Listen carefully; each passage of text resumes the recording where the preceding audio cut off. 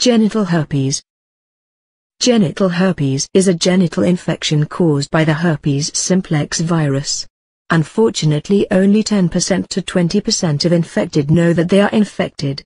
70% of transmissions are from asymptomatic viral shedding from infected partners with no visible lesions. Herpes simplex virus has two serotypes, 1 and 2. HSV1 is most commonly associated with oral lesions, also known as cold sores, and 30% of genital herpes.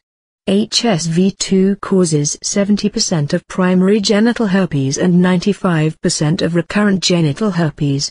The virus enters the body through mucosa or microabrasions in the skin and follows the sensory nerves to the dorsal spinal ganglion. In the spine it remains dormant until reactivated. Transmission occurs through intimate genital, oral, or anal contact. An infected mother can transmit the virus to her infant during delivery, resulting in significant fetal mortality and morbidity. The usual clinical presentation is multiple and painful anogenital lesions or ulcers. Systemic symptoms may also be present, such as fever, headache, malaise.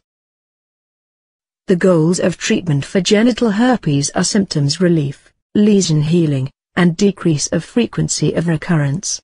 Education and supportive counseling are also important.